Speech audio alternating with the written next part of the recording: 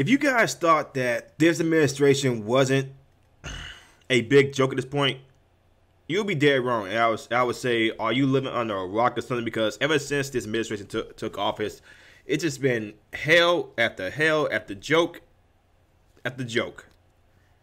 Because these mofos do not know what the hell they're doing. And instead of taking accountability for policies that they put in place and things that they're not doing, prime example, the whole oil and gas, they blaming Putin instead of blaming themselves for shutting down that Keystone pipeline that could have made oil and gas and like U.S. dependent instead of relying on foreign countries, and Saudi Arabia coming to and Venezuela coming to United States saying like, yo, we see you having problems with Putin and Russia, so how much you gonna pay us for oil? Just stuff like that could be fixed with just one piece of paper, and to make it even more laughable, let me guys show you this freaking article from the Blaze Media about how this administration does not know what the hell they're doing, because these guys are literally going to TikTok influencers for some advice, or they briefing them on some stuff about Russia, even though what the hell does TikTok have to do with anything Russia?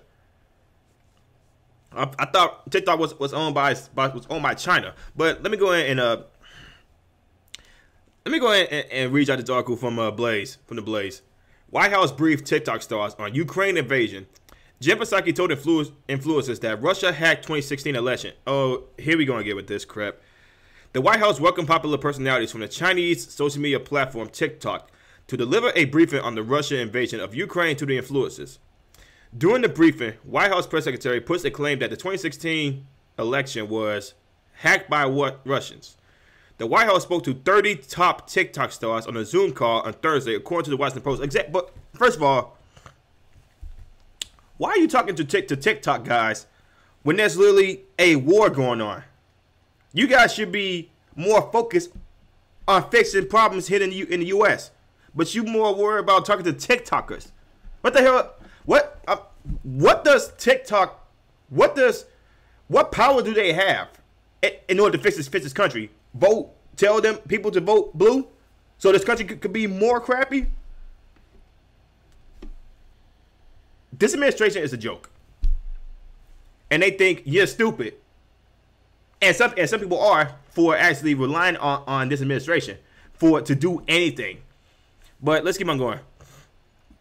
The White House has been closely watching TikTok rise as a dominant news source. TikTok is a news source now, leading to its decision to approach a select group of the platform's most influential names. This week, the administration began working with Gen Z for Change, a nonprofit advocacy group, to help identify top content creators on the platform to orchestrate a briefing aimed at answering questions about the conflict of the United States role in it. That should not be on TikTokers. That should be on the government.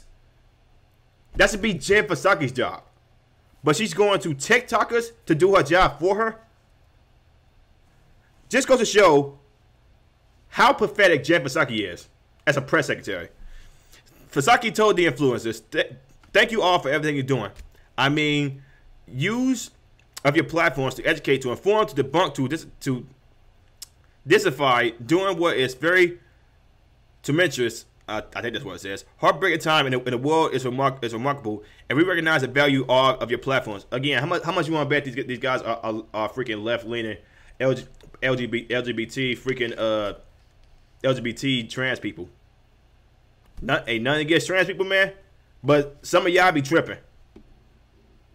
That, like, for real, this whole wanting to groom kids in Florida, that needs to stop.